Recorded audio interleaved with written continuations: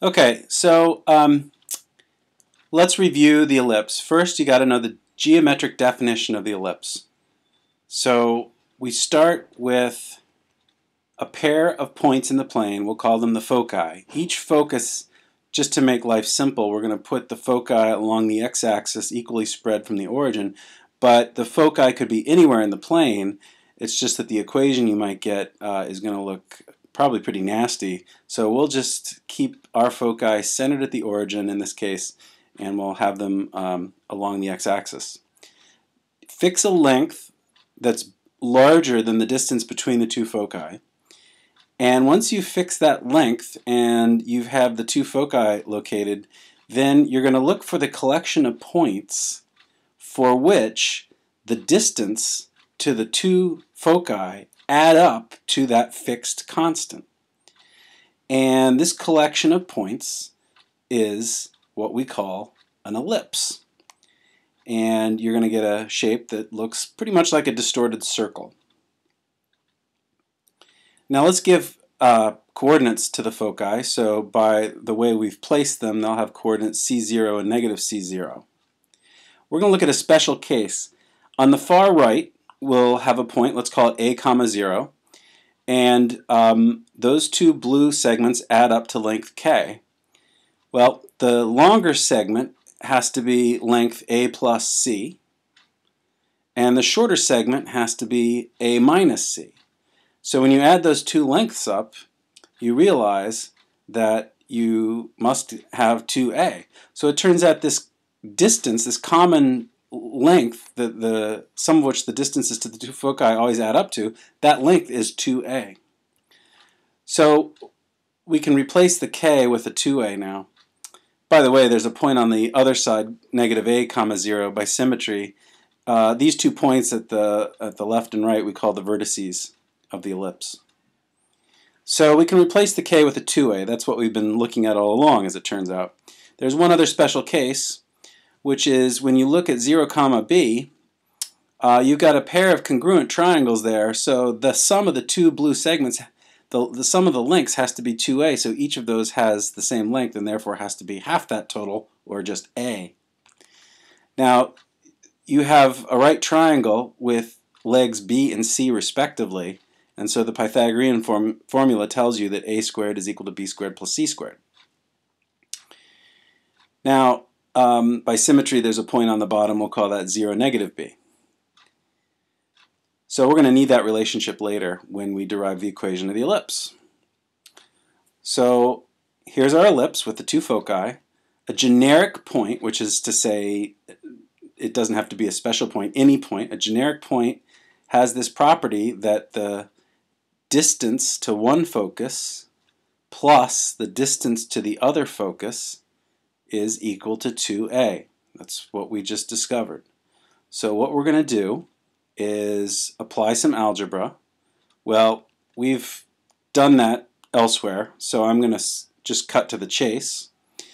The resulting equation is that beautiful looking thing, which is a lot nicer than the one on the top.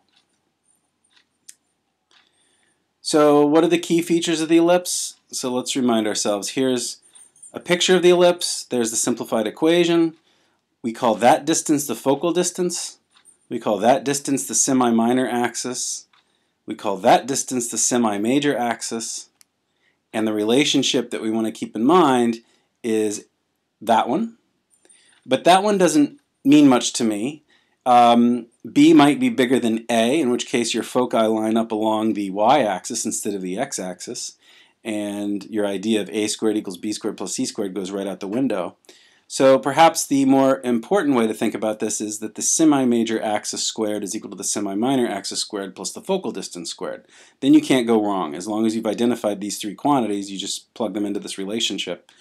I actually prefer a different version of this where I get the focal distance on one side and then I have a difference of semi-major, semi-minor axis squared on the other. I just prefer that one. So let's talk about measures of distortion. We've seen that an ellipse is basically a circle. It's sort of distorted. So how could we measure distortion? I think the most natural measure of distortion is to take the ratio of the semi-major axis to the semi-minor axis. We'll call that the dilatation, and I might call that D, or denote it D. D is equal to A over B in this case. Let's take a look at some ellipses and their dilatations. Now, by definition, since you're taking the longer of the two semi-axes, D is always destined to be greater than or equal to 1. So we'll just take a look at some ellipses and their corresponding dilatations, and you can see that the dilatation really gives you a mental picture. It's telling you the ratio of, in this case, width to height. And it's very easy to take a dilatation, sort of translate it into a picture in your mind of how distorted the ellipse is. D equals 1 corresponds to a circle, and as D increases, you get greater distortion. Now, you won't see dilatation used a lot. A more common measure of distortion is called the eccentricity. And you define the eccentricity by taking the focal distance and dividing by the semi-major axis. We'll denote this quantity E. E is C over A in this case. And you'll notice now that E is destined to be strictly less than 1 and greater than or equal to 0 because you're taking a distance, the focal distance that's destined, it's got to be smaller than the semi-major axis. So this quotient has to be between 0 and 1. And so we're going to look at those same ellipses. This time we will measure the eccentricity. One of the things you should notice is that, first of all, E equals 0 corresponds to the circle, and then as E approaches 1, you get greater distortion.